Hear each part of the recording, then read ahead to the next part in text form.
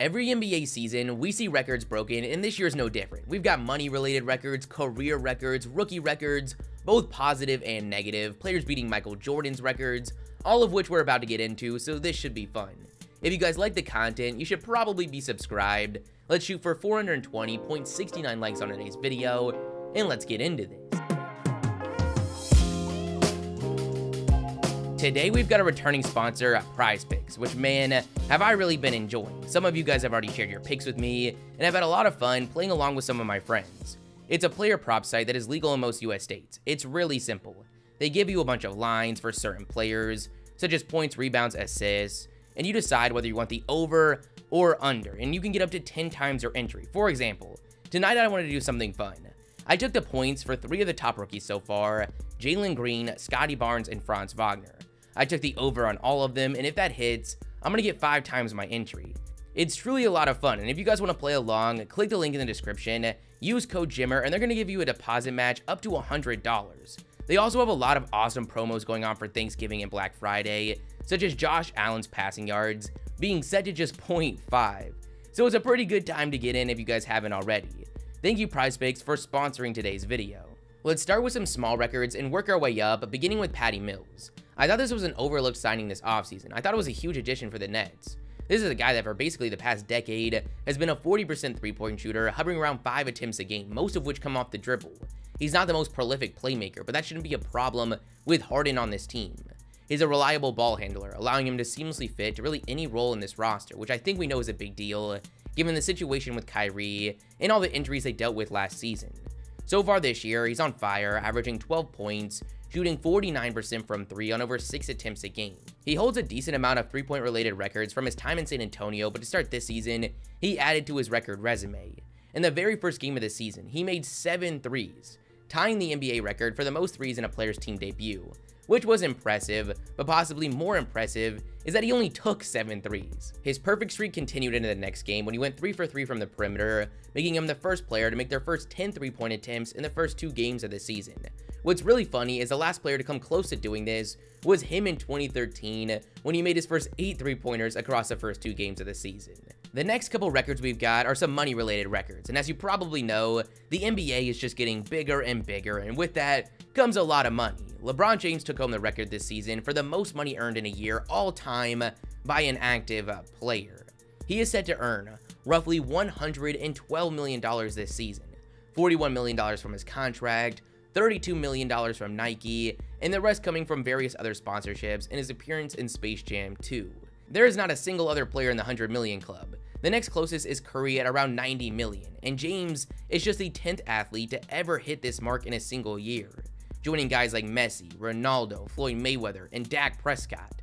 That one's a little confusing. I guess Campbell's soup really pays. We also have the record sale for an NBA sneaker when Michael Jordan's game-worn pair of Nike Airships sold for a whopping $1.472 million. I can't even imagine dishing out that kind of money for a pair of shoes, but we don't judge. We're also seeing team valuations skyrocket. The NBA is hitting all-time highs in sponsorship money, and they've got a new broadcast deal coming up, expected to be in the ballpark of $75 billion. This is now the first time that 3 teams have hit the valuation of over $5 billion. The Knicks are at $5.8 billion. The Lakers are at $5.5 billion. But that's not even the number 2 spot. I guess all the bandwagons from 2016 have stuck around.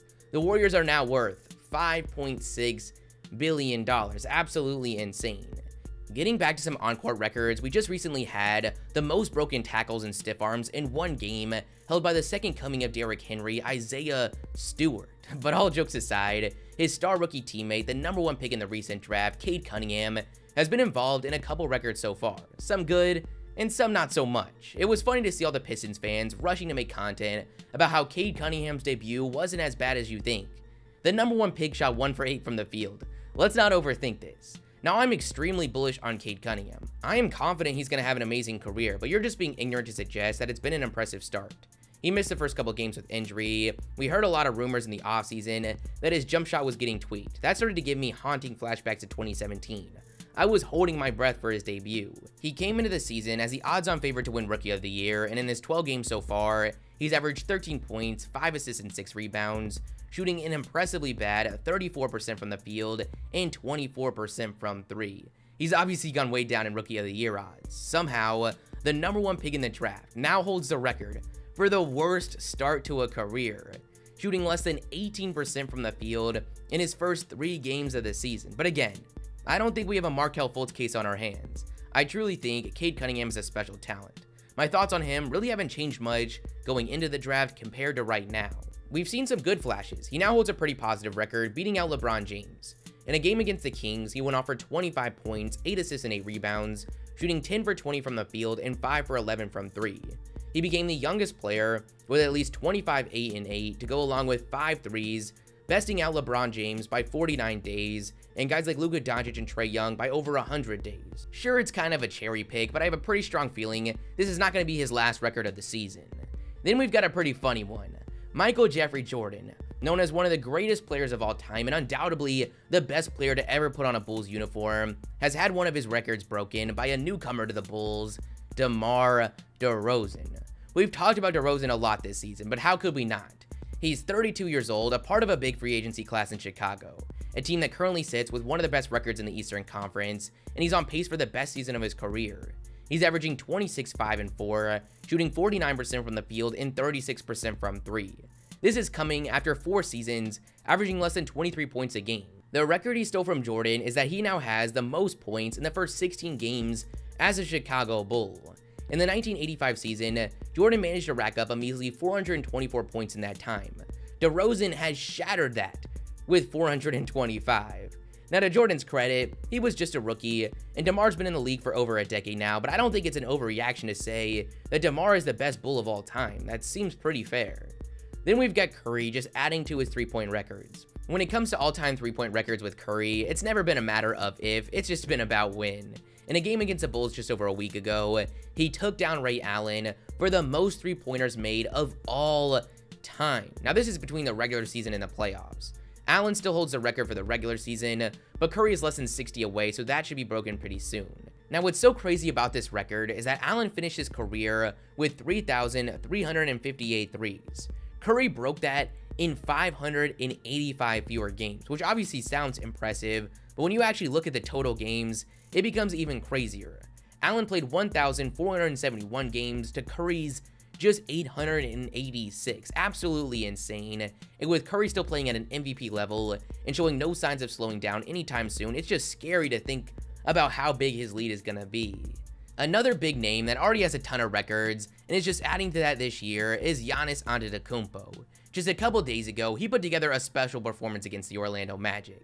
He scored 32 points to go along with 20 rebounds, 5 assists, and 2 steals in just 30 minutes, breaking the record for the quickest 30-25 game we've ever seen. Absolutely insane. So far this year, we've seen a lot of records come close to being broken, such as LaMelo Ball against the Pacers, putting up 32 points, 11 rebounds, and 8 assists, leading his team in every category, which is impressive, but also leading every single player on the Pacers in these categories. He became just the second youngest player to do this, only trailing Luka Doncic. We've also seen a lot of records tied, such as Jalen Green, who had 8 threes against the Celtics just 3 games into his NBA career. No teenager has ever made more, but speaking of Green and the Houston Rockets, they're on record watch for possibly the worst NBA record, no pun intended.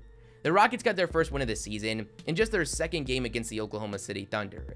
Since then, they've gone on a 15-game losing streak and sit with the worst record at 1-16. While that might not be the worst start to a season, as both the 2016 76ers and the 2010 Nets lost their first 18 games of the season, they are on pace for the worst record in history.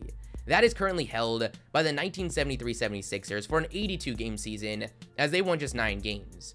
After that, you've got the processed 76ers in 2016, who won just 10 games. Now, the fewest games won in the season is actually held by the Bobcats in 2012, but that was a lockout year. They won 7 games, but they only played 66. They hold the record for the lowest win percentage in a season. All of these records the Rockets have a chance to beat. In fact, with a win percentage of 5.9%, they are on pace to finish the season with a record of 5-77, actually insane. Now, this isn't much of a surprise. This roster is filled top to bottom with unproven young guys that for the most part have been struggling individually.